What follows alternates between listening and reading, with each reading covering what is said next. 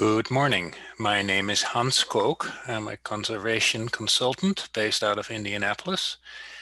I've been doing that for the last 10, 12 years. Before that, I worked for Extension for about 15 years in Idaho, Washington, and Kansas. And I also did a stint in private industry, all working in no-till and soil and water conservation. I appreciate the invite by the Ohio No-Till Council to speak at your meeting and to open this conference for you.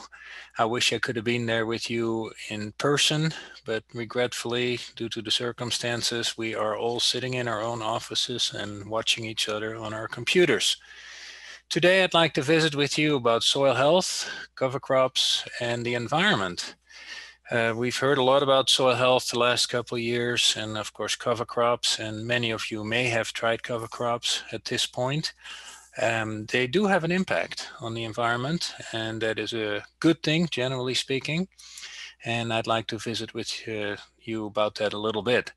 What we're going over today will be the history of our soils. I want to take you back a little bit, how you ended up with the soils you have on your farm. What did we do to those soils over the last couple of decades, and maybe in some cases more than a century, and that caused some issues we now have to deal with. We want to talk about some solutions and what this whole soil health thing is about, talk about the cover crops themselves and the impacts they have. And hopefully at the end you'll have a better understanding of some of those issues. The ice ages did a major job, of course, on Ohio and the surrounding states. We had ice come down from Canada up to a mile thick, and it basically bulldozed their entire landscape off. And in Ohio, of course, it was mainly the northern part of the state, as it was in Indiana. And everything that we had before that time was bulldozed to the bottom. And so the hills in southern Ohio and southern Indiana are basically what our soils used to be in the northern part of the state. So we started with no soil when all that ice melted. And it's been warming ever since that ice melted, and we're still going through that. So at first we had a very sparse vegetation. We had a prairie basically in most places with very shallow soils, mainly very heavy compacted, what we still have called glacial till. And slowly vegetation started to form on that. Of course, the climate wasn't very nice right after the glaciers melted, and there was a lot of blowing soil going around. It was very dry. And then over a couple thousand years, we finally got to the vegetation that we had before we started farming here. And that was mainly forested areas for Ohio and Indiana and most of the eastern seaboard of the United States. If you go farther west, and even in pockets in our states, you would have found prairie. Of course, that was still there when the settlers came, vast prairies out there, and with buffalo roaming on there. Two very different landscapes with two very different soils that formed in there. When the settlers came, they took out all the trees. Can you imagine the work it took to do that? Taking out all the roots and started plowing the soils with the technology they had brought over from the East Coast and Europe. And for a while, things were very good. We had great harvest in these virgin soils. Of course, the prairie soils were deeper and better than the forested soils, but we did pretty well there. But it didn't take long, and we started running into some issues and serious erosion. Picture from late last century in Wisconsin. And keep in mind, it took thousands of years to build these soils. And in a matter of decades, we had major issues, and we lost a lot of those soils when we started farming them. Farther west on those prairie soils, of course, everybody knows about the Dust Bowl in 1930s. Couple years of drought, and all of a sudden everything started blowing like crazy. And again, that had a lot to do with the way we were farming those lands. And those dust bowls were bad enough that it actually resulted in the formation of the Soil Conservation Service. Now, I hate to tell you, I worked in Kansas for 8 years and I've seen those things. So it is still happening, not as much as it used to in the 30s, but at least once a year or so, I've seen a cloud like that. And a couple of years ago, we had one going through New Mexico and Texas. And here in Indianapolis, I had dirt on my car from those dust storms. So they're still happening. How can we actually get into that situation where we have erosion like that and we lose our soils that quickly? We had all this knowledge from a long history of farming in Europe. We brought technology that worked quite well out there for us, and we had a lot of knowledge about farming, and we still ran into trouble.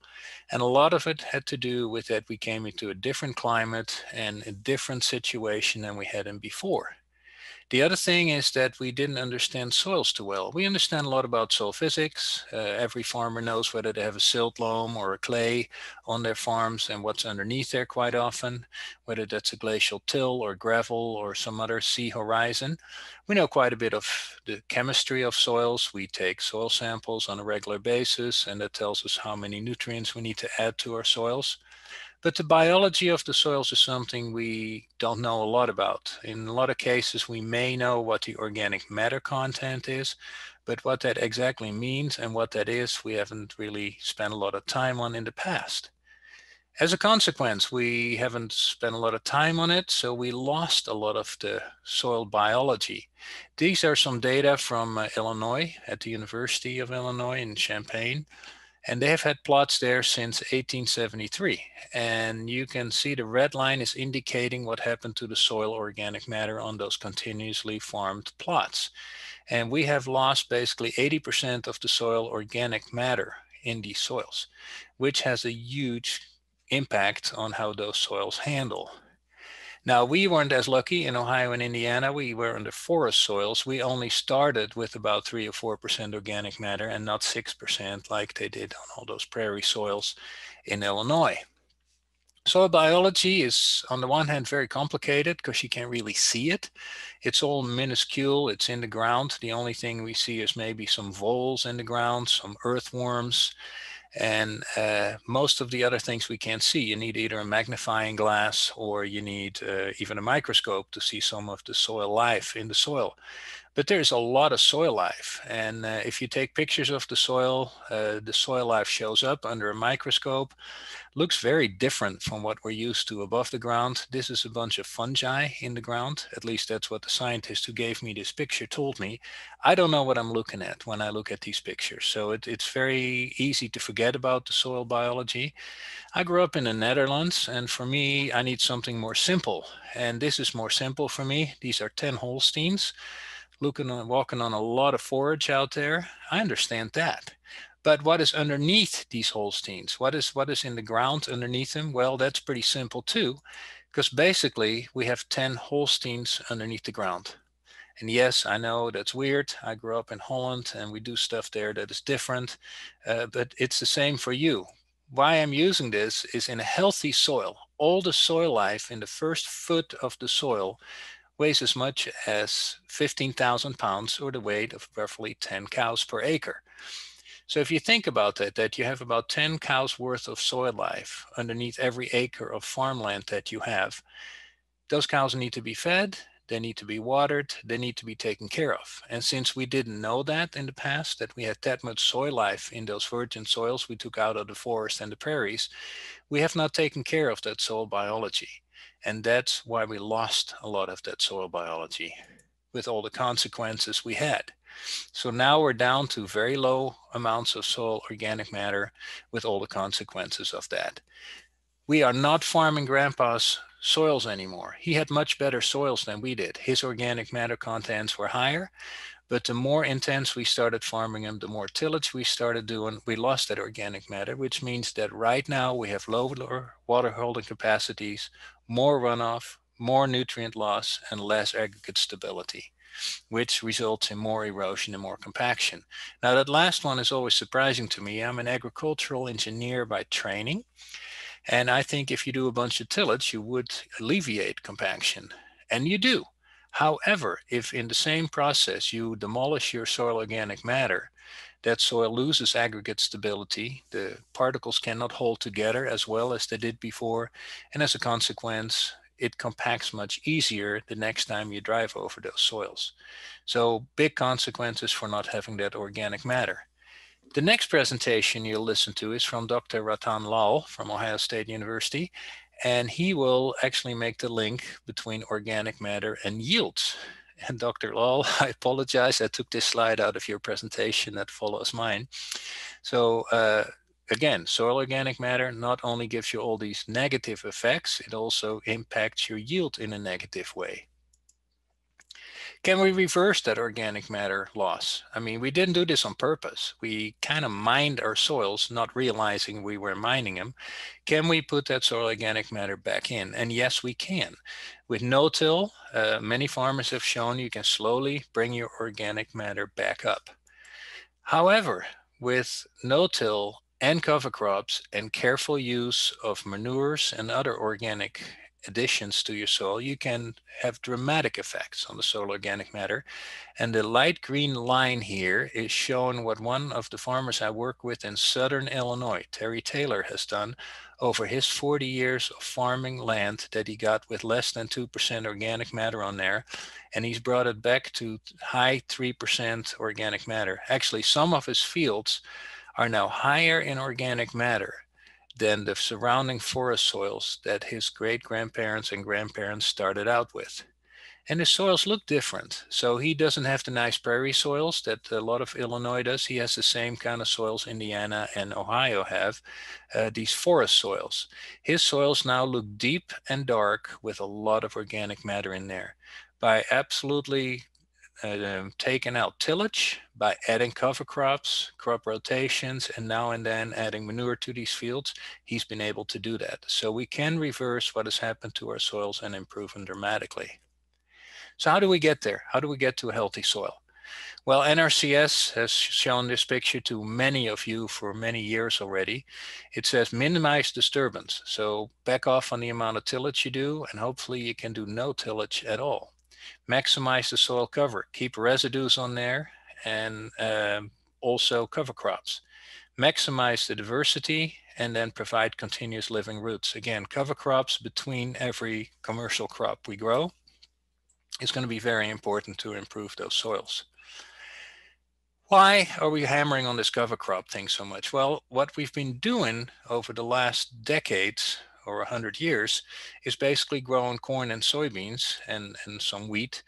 And we use the land basically 5 months out of the year, and the rest of it is barren. And when I went to school a long time ago, I was told the soil needs to rest between those crops.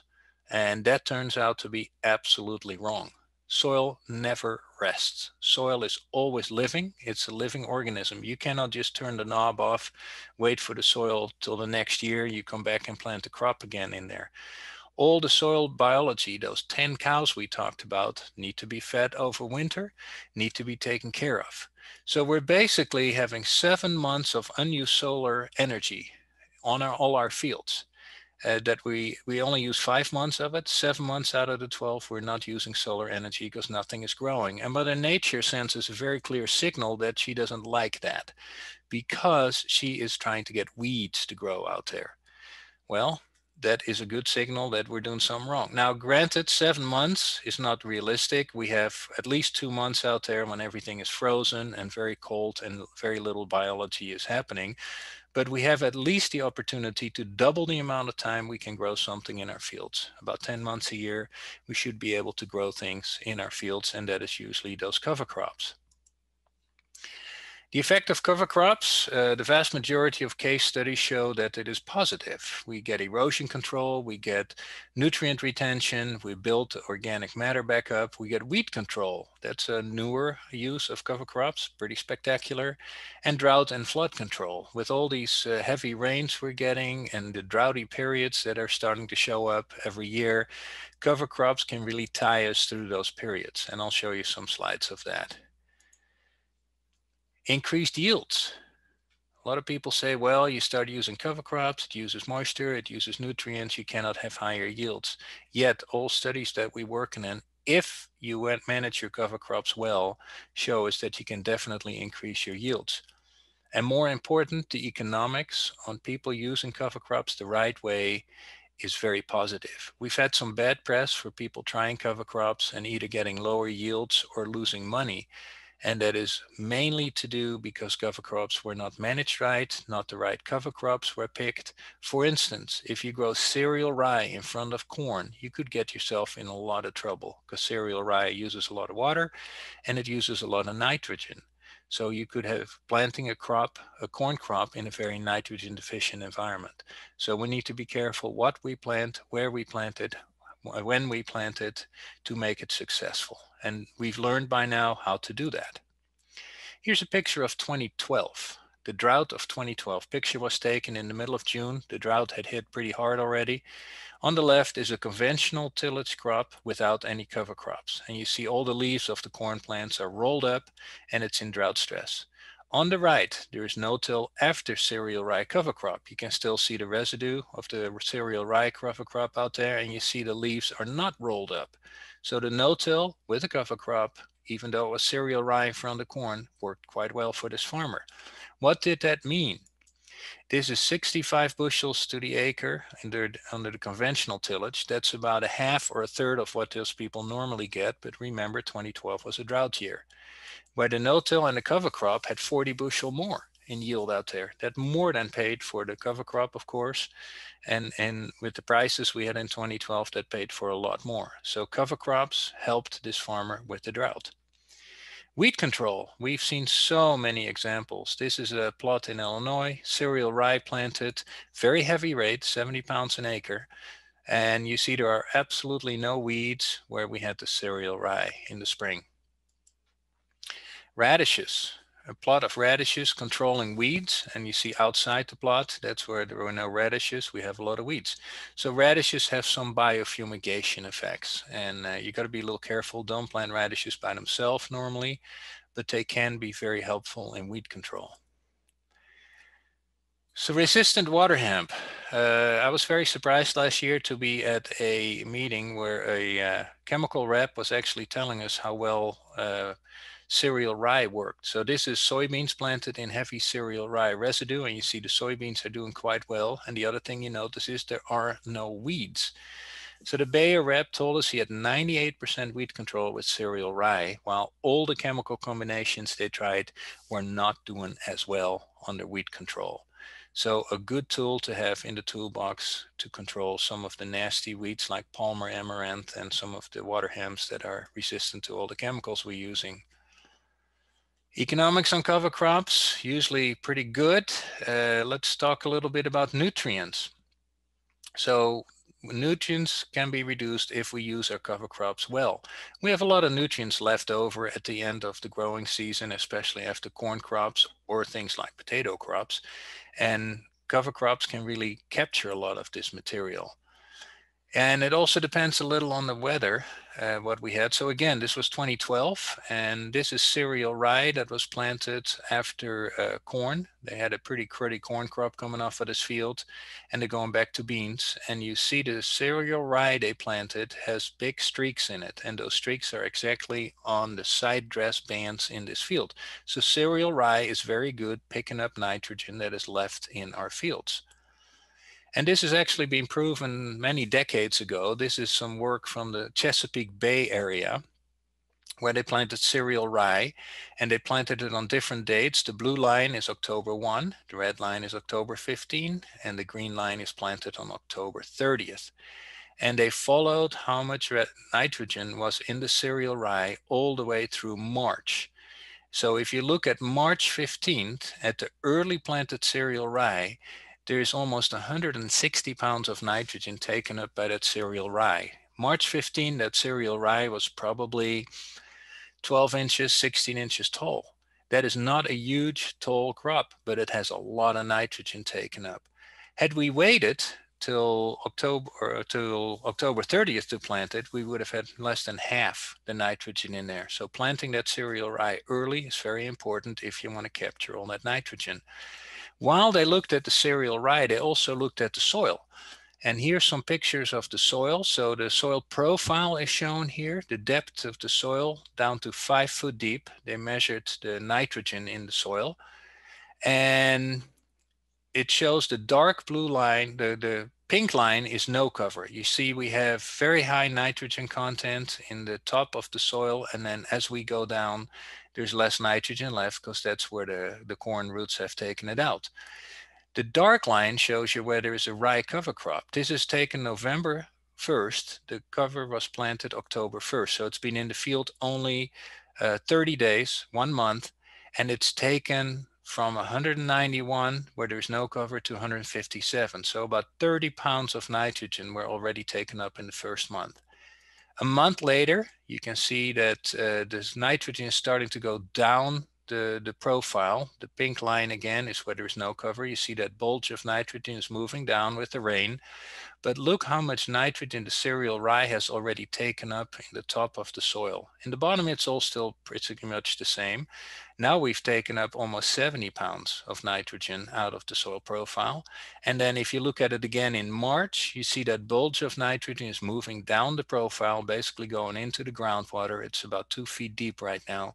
Where there is a cereal rye cover crop, there's no nitrogen left. It's all in the cereal rye cover crop. 140 pounds, like I showed you in the last slide, 160 pounds is in that cereal rye cover crop. And that is one of the reasons why we want to be careful planting cereal rye in front of a corn crop, because there is no nitrogen in the ground, while normally you would have some nitrogen left at 1 foot and deeper in the soil profile. What was the consequence for the environment? Well, when they started using those cover crops in the late 80s, you see slowly the nitrogen in the soil, in the groundwater in that area came down. And in about 15 years, they had the groundwater levels down to where you need to be for drinking water. So they're really reducing the amount of nitrogen ending up in the groundwater out there. The green line is no-till. No-till responded extremely fast, but even tilled fields responded in having less nitrogen in the groundwater. We've done quite a bit of measuring of these cover crops. This is one of our farmers in Indiana that measured his cereal rye in the field. It was 12 inches high. He had 82 pounds of nitrogen in there with a biomass of 2,000 pounds to the acre. Not an awful lot of cover crop there, only 12 inches tall. 82 pounds measured by the lab after we sent in those samples. At 18 inches, a couple of weeks later, 120 pounds of nitrogen in there. And just before he killed it, it was 28 inches tall, 134 pounds of nitrogen per acre in that cereal rye. Now, the farmer was very interested to find out what happens later in the year. When do I get that nitrogen back that the cereal rye took out of my field? So in August, he came in, took a sample of the dead cereal rye that was laying between his bean plants, and he measured 84 pounds of nitrogen there. So 50 pounds had already been released by that dead cereal rye back into the crop. That is like a late side dress or late nitrogen application in your fields. And one of the reasons that I work with so many farmers that are low on their fertilizer application is a lot of these cover crops. They let the cover crops basically scavenge nitrogen and other nutrients out of the ground, and so they can reduce their nitrogen or their fertilizer they apply. And I work with a whole group of farmers that are probably applying half of the university recommended nitrogen. Now, you cannot do that right away. That takes 10 years or so of no-tilling and cover crops before you get to that situation. And you got to be very careful. You got to sample a lot and figure out whether you can actually cut back on your nitrogen. And my recommendation is always do it in a strip. Don't do the whole field, just do a strip, take the nitrogen down or the nutrients down to where you think you're still safe and see whether it actually works for you. Another farmer in north central Indiana, he grows 165 bushel corn with about 170 pounds to the acre nitrogen. 12 years continuous no-till, 6 years in cover crops. He sampled his soil on December 12th, the first 2 feet. Where there was no cover crop, he had 116 pounds of nitrogen left. So quite a bit of nitrogen of the 170 he had applied is still in his fields. Where annual ryegrass was flown on, he only had 12 pounds left. So the annual ryegrass had slurped up all that leftover nitrogen in his field and saves it for the next crop to make it available. Radishes can take up a lot of nitrogen, close to actually, this was done by Ohio State with one of our Kansas seed dealers.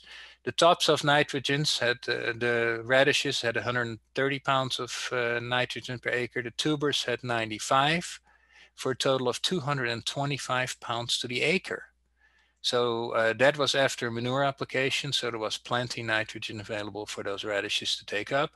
When they planted them with oats after manure, they had 168 pounds in there. So you see, if you apply manure to a field, these cover crops can be extremely helpful in sequestering that manure and holding on to it for you for the next season. Try not to plant radishes by themselves. We've seen that these they suppress all the other cover crops in the field or other growth in the field, and a field of radishes can take all the nitrogen out, and when they die, you could have some erosion problems in the spring. So always plant them with something else like oats or cereal rye or a whole number of different cover crops. Another example, in 19, we flew a mix into standing beans of oats, barley, crimson, and rapeseed. And on September 9th and on November 15th, we came back and measured almost 800 pounds to the acre biomass. So not a lot of growth out there, but it still had 30 pounds of nitrogen taken up with that light of a cover of cover crops. So they will take up nutrients for you and save them for you for the next crop. So can we, the fertilizer savings with cover crops, can we actually grow nitrogen? Because the literature is always full of 200 pounds of nitrogen grown by cover crops. That is really pushing it, especially in northern Indiana and northern Ohio. So we need to be a little careful figuring out how much nitrogen we can grow and how you do that.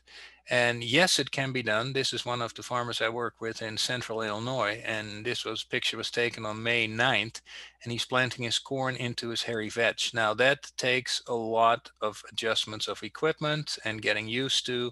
So we can grow enough nitrogen to actually grow corn crops, but you have to really be careful with that and be willing to plant that corn crop quite a bit later and pick cover crops you can handle and you can get your planter through.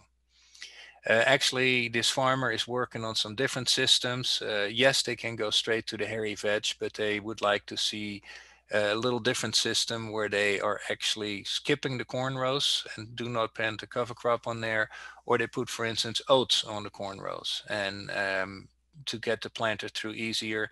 You probably all have heard about Dave Brandt, where he plants radishes right on the corn row and then some other cover crops in the non-corn rows.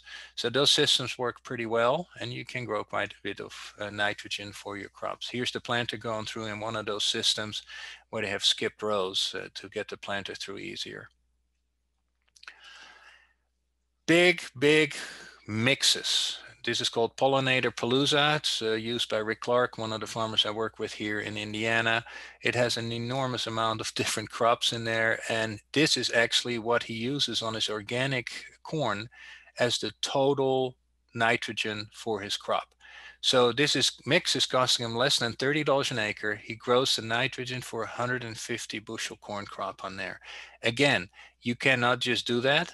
This is after years of crop rotation in no-till, years of cover crops, and then also he now and then runs cattle through there. So it can be done. We can really reduce the amount of fertilizer we need for our crops and grow ourselves, but it takes a lot of management. You need to have cover crops that will freeze out, and the cover crops that do not freeze out, you need to be able to handle those and terminate them. And in his case, since he's going organic in this field, he cannot use any chemicals to kill the cover crop. So he needs the big stuff he can roll, or he can graze out and get rid of the cover crops in the standing crop. How much nitrogen can we grow? Well, another example of Rick, he frost seeded some mix on March 11th.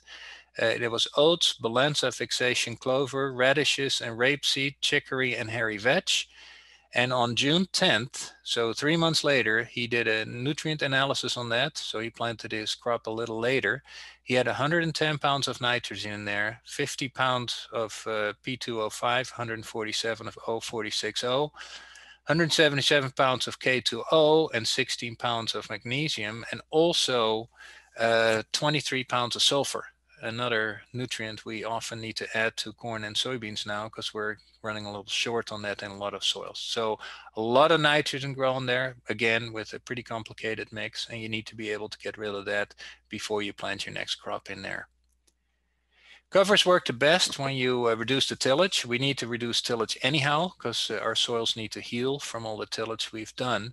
And adding cover crops to that situation help a lot. So if you do a transition from, for instance, full tillage to strip tillage, which works pretty well in corn, and then go no-till in the beans, which most people have figured out how to make work, cover crops will do well in those environments. Now, covers need to be planted early. You see that all these farmers, all the pictures I showed you so far show a lot of benefits of covers as long as they are large. Large cover crops do better for you. So you need to plant them early. So here's a picture of September 15 versus October 15 planting on the bottom of the picture. And this is annual ryegrass on picture taken on November 4th. And you see there's a large difference if you go a month earlier in planting that.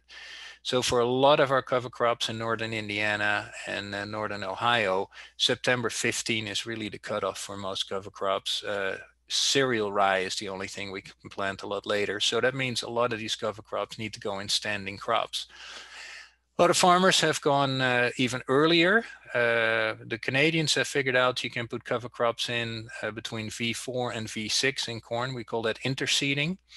And they've been pretty successful with it. It really works best north of I-70. So this is not a good plan for the southern part of the state. Lauren Steinlage here in Iowa planting some cover crops at V3. Flying cover crops in either early in the season or a little later in the season, but before we can get in with the drill is a good option. And then of course, high boys putting cover crops in has really helped getting cover crops in very early. Get them in early and kill them late.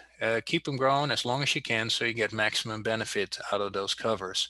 I showed you the picture already of Junior Upton in Illinois, and how he let his cover crops grow well into May and planted in there. It's not a new idea. We have farmers in Indiana here planting corn into peas in 2012. Again, some nitrogen out of that and in the cover crop. 2013, planting beans and cereal rye. We've been doing this for quite a while. 14, corn into cereal rye. Again, you got to be careful. You have to have nitrogen on there to make sure that that corn is not short of nitrogen. And so either people go in with a quick early side dress or they have enough nitrogen on the planter when you do that. And here, June 1, planting beans after heavy rains. They had 2 inches of rain 2 days before.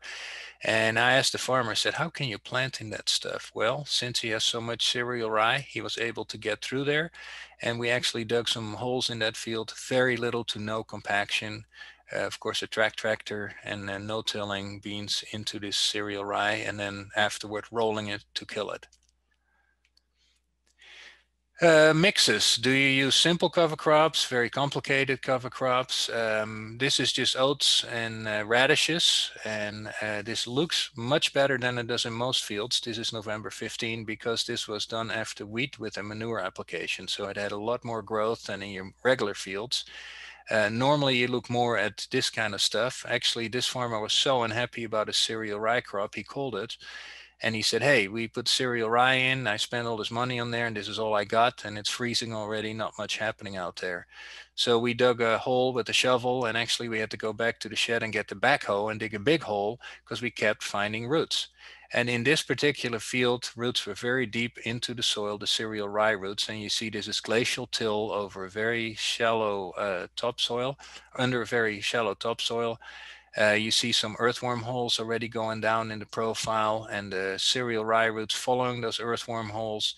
So in a no-till situation, you will start opening up that glacial till underneath your soils. Cover crops will go in there. Corn and beans, not so much. It's just too tough for them, but some cover crops can go in there. So that is the difference between cover crops and our commercial crops. We really look at the roots. We want cover crops with strong roots that can go into situations where our corn and beans do not like to go. How big do the cover crops need to be? Now, this is, of course, a very weird situation again. This is a 15-way mix planted after wheat after manure application. And the tall crop, of course, is your sorghum Sudan grass, but you see the hemps in here, there's radishes in there, there's all sorts of stuff growing in there. This farmer is going, after wheat, going back to corn. How can you plant corn into this stuff? So we actually mounted a camera on a post and looked what the cover crop did. Yes, those mixes will take enormous amounts of phosphorus out of your ground. So that's a good place to use those if you have high phosphorus situations. So after the first frost and the snow in January 3rd, this cover crop is way down already.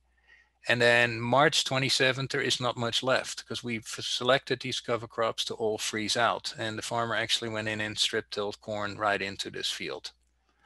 Or you can take that big mix and actually stick cattle on there. These are two farmers in Western Indiana. They grazed a similar mix that we just looked at, the 6-foot tall mix, and they grazed it off with cattle, and then they planted their corn in there. And that's another way, of course, to get rid of those big cover crops. Again, you need wheat back in rotation. You need to have somebody who can run their cattle in your field to do this for you, and you need to manage it because you could get a lot of compaction if you let the cattle be in there very long. So they do flash grazing with this, cattle in, cattle out. Improving the soils with all this. So cover crops are very good for situations like pipelines. If we've had quite a few pipelines coming through northern Ohio, and I've been in some field days last year where we looked at that. We had one field where the yield of beans versus the pipeline are pretty dramatic. So here's a bean plant outside the pipeline area, and here's the plant that was in the pipeline area. Now, the pipeline itself is not the issue. It is more the area next to it where they do all the traffic, and they go in there when it's wet and they compact the heck out of it. So heavy use of cover crops in those areas for 1 or 2 years to just open up the soil so you can get your crops back, because it's going to take forever to get the crops to do that themselves. Reclaimed mine lands, we've used cover crops extensively there to get those soils back in halfway decent shape. One of the farmers wasn't able to get a crop in on his mine land, and so he used that to get the soil repaired, work on drainage, put some cattle facilities in there, and then planted a cover. He planted winter wheat in there in the crop area. And then when he got enough growth on there, he could consider grazing it in the fall or in the spring, depending on how much growth he had on the wheat. Then this year he put in, after wheat harvest, he planted a grazing mixture with some fertilization, grazed that, and after the grazing in September, he seeded clover, veg, oats, radish cover mix. Then next year he plans to plant corn into that field, fly cereal rye into the standing corn before harvest. And if there's enough growth, he might graze that cereal rye, but maybe just in the spring of 2022, he'll do that. So he will terminate that cereal rye, and he has some options. He can either use herbicide when it's 12 to 16 inches high. He can use a roller crimper when it's very large, and just before or after planting of soybeans. Or he can bale and remove the rye cover crop or graze it, of course, in that case. And then he goes back to soybeans, followed by winter wheat, and that rotation is complete. And keeps doing that till these soils are really improving. So we've talked a lot about cover crops, what they can do, how they can improve your soil and your yields, and all those issues. Some economics here for you. So one of the farmers here did a comparison between 2011 and 2019, and he ranked the percentage of what he's using. His diesel is 43% down. This is a large farmer that saves him $35,000 a year. His horsepower is down a lot in his equipment. He replaces it with much smaller equipment because he's no-tilling and using rollers and not doing any tillage. Fertilization is down 50%. They no longer use MAP or DAP. They no longer use potash. They no longer use lime. And their chemicals are down 80% because they get very good weed control with their cover crops. So on his farm, he's saving $670,000 a year in cost just by changing systems to no-till and cover crops. That is about $100 per acre every year. We're talking about $5 corn, $3 corn. This guy is saving $100 a year by just going to cover crops and no-till.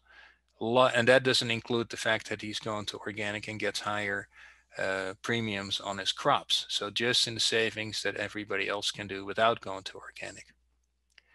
Environmental impacts. We've had a lot of studies done in especially Lake Erie Basin to see what cover crops are doing. And Kevin King's group with ARS has done quite a few edge of field studies where they looked at tile drainage water.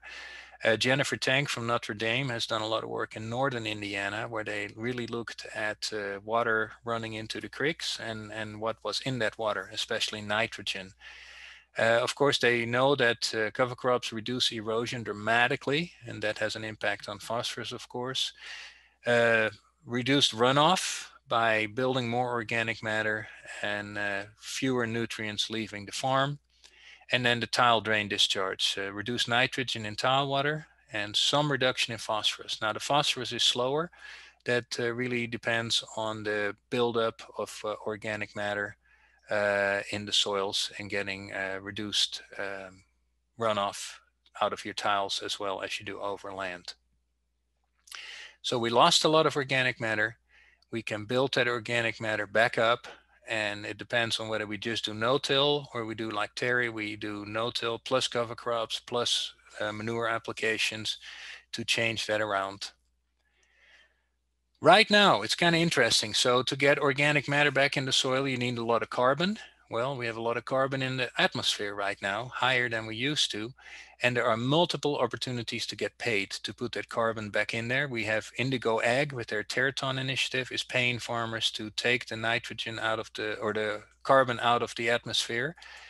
Bayer is paying farmers $20, I think, roughly an acre for using no-till and cover crops. Ecosystem Services Marketing Consortium is a group that is setting up carbon markets where farmers can actually sell what they've done, the carbon credits they've taken. And this is a large group that is really run by companies like McDonald's and ADM and Nestle and other food companies to get to doing something about climate change, which they feel their customers really want to happen. And so they're willing to pay for that. So they're setting up a big market. Cargill is going to pay farmers in Iowa for carbon sequestration, basically with no-till and cover crops. Shopify, a large company that is doing online markets, is paying farmers in Iowa, and one farmer is getting $200,000 for his farm, what he's done already in nutrient management. And Nori is the outfit that does this market setup for them. Nutrien just announced they're going to pay farmers for carbon sequestration in their fields. And NRCS is talking heavily about the CSP program being shifted to paying for carbon sequestration. So multiple opportunities coming or already here to help farmers actually take the carbon out of the atmosphere and help it build back that organic matter in their fields. So plenty of opportunities out there. In summary, to improve our soil, we need to reduce disturbance. We have to back off on the amount of tillage we do, otherwise we'll never be able to improve our soils. Keeps the soils covered, residue and cover crops, and always have something growing. In those months when there are no corn or beans or wheat in there, something else needs to be growing. The tops of those cover crops provide protection from the rain. The roots feed the soil. Nutrients are taken up. Both improve the soil, both in biology and organic matter building. And consider your rotation. Can wheat come back in your rotation? And we have plenty of spreadsheets to show you what the financial consequences are for that. But wheat gives you opportunities for either double crop soybeans if you're south a little bit, or for cover crops that can do more in your soils and help you build these soils back up. People often think that soil changes and soil health is a very slow process. And yes, it's not lightning fast, like you put some extra nitrogen in there, you see an effect right away. But here's a picture for 1 year of working on a soil. On the left is the soil where we didn't put a cover crop on there, and it's kind of chunky and there are big clods and it's not structured very well. On the right is where we put a mix of cover crops for the very first time ever on this field. And look what the soil difference is. Those roots going in there, breaking it up, making a different soil structure already. It is dramatic. Actually, I had to drive out to go see this for myself because when the guy sent me this picture, I didn't believe him. I thought they doctored something or so, but I saw it with my own eyes. It changes rapidly. Now, does that first year change your yields right away? Does it change your soil organic matter? No, it does not. But it shows you that these cover crops are having a dramatic impact, and we can have used them to help us build our soils, keep our environment safe, and be beneficial and economically sustainable on our farms. I really appreciate the time I got spent with you, and I hope you enjoyed this presentation too. My email is at the bottom here. I know we don't have question and answer today, so hopefully that will help you to actually, if you need to ask me some questions, I'd be happy to help you with that. And with that, I look forward to listening to Dr. Ratanlal, who's our next speaker. Thank you very much.